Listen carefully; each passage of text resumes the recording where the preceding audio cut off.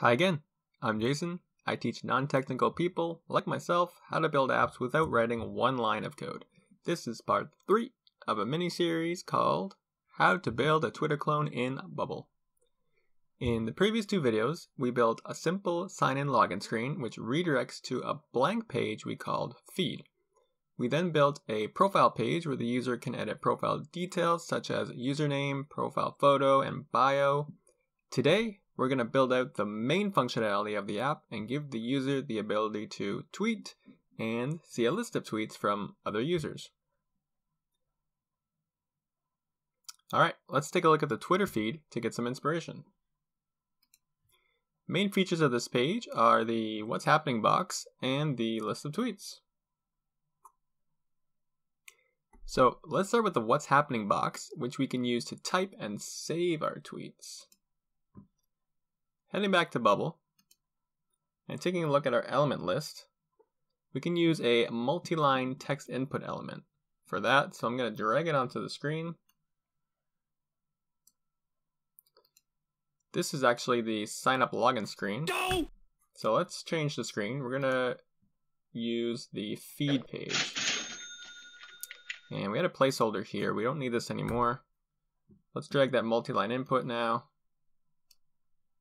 And for now, I'm just going to change the placeholder to What's Happening. What's up?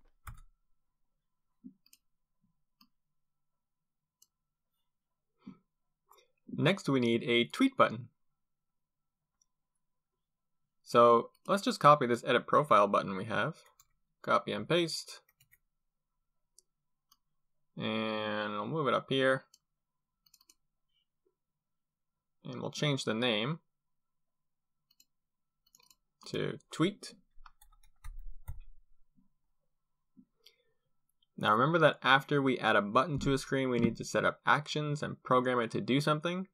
So the first thing we should be thinking about here is what kind of data types and fields we need. You can think of a data type like a type of list. For example, if we look back at Twitter, right away we can see that there is a list of tweets. So the main data type we need for this page is tweets. Now let's head to one of my tweets. Each tweet has a few fields associated with it. For example, we'll need the tweet itself, we'll need the date, we'll need the user posting the tweet, and maybe the number of likes it has. In this case, only 1. We can set this all up in the data section in Bubble, so let's head there. Bubble comes preloaded with the user table, which we used in the last video for the profile page. But we will also need a custom data type called tweets. So we're going to go to new type and add tweets. Now this comes preloaded with creator, which will be the user, and create a date, which we can use for the date. We need a couple new fields here. We need the tweet itself. So we can call this field tweet and make it text. And we also need the number of likes. And this will be a number field. So we'll choose number as the field type and create. Now, let's get back to the good stuff. No code programming.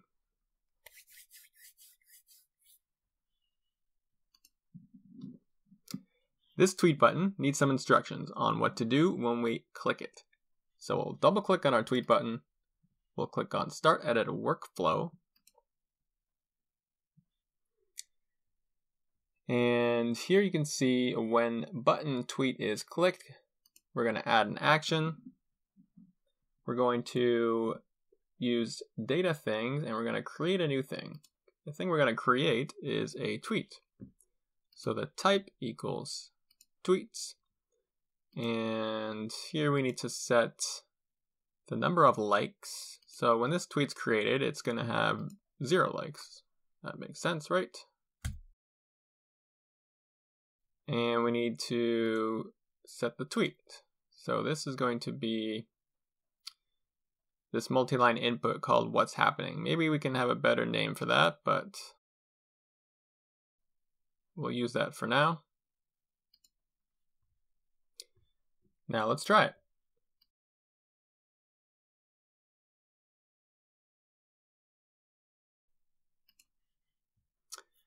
Okay, the tweet is submitted.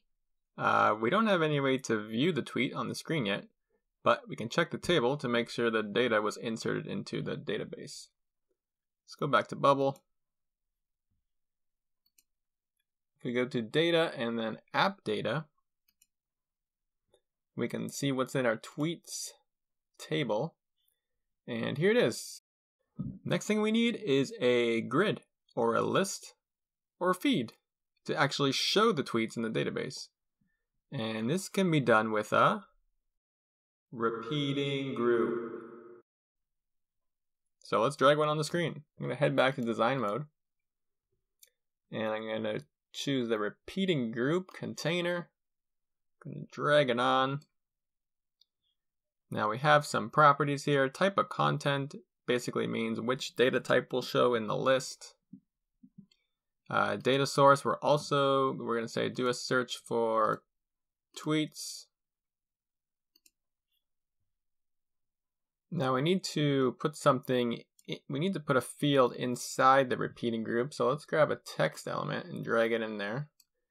And see how it repeats? This is why it's called a repeating group. Oh. It'll show one tweet for every tweet in the database. So here we can insert dynamic data. And that's going to be the current cells tweets tweet.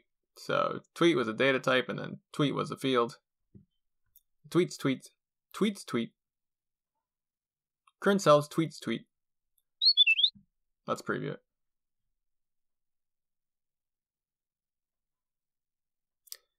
And you can see now we have our tweet showing in the list. There's only one tweet so far, so you only see the one row. And we probably need a few more fields here.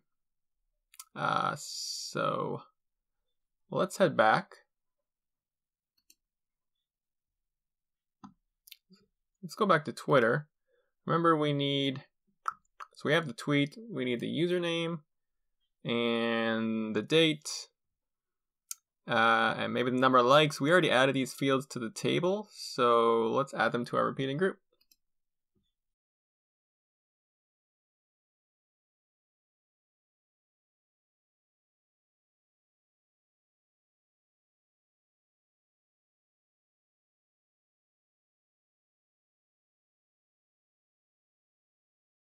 So now you can see we have the tweet, we have my username, and date of the tweet, and the number of likes.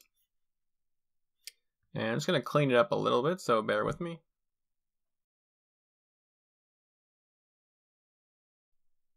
One thing I'm going to do is put the little heart icon beside the number of likes.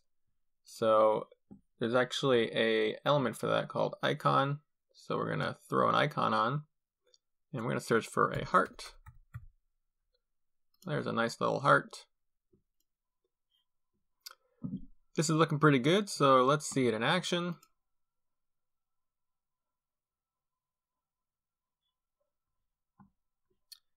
So I have the username and the date on top, and then the tweet, and then the heart icon with the number of likes beside it.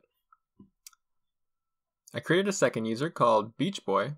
If I click Edit Profile, I can see I'm now logged in as Beach Boy. And while logged in here, I can see tweets from my original user. And I can submit a tweet with my new user. And that's it. Of course, there's a lot more functionality we can add. But these 3 short videos give you the basics of how to recreate Twitter in Bubble without code. I appreciate you watching. If you liked the video, please subscribe and tune into the next one. Also, feel free to leave a comment with your questions or video requests. Thanks, and I'll see you in the next one.